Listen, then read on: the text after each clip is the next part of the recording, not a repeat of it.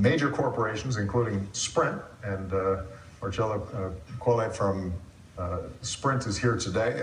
They have committed to making sure that 1 million young people in underserved communities who don't have internet at home are going to have digital access and broadband, and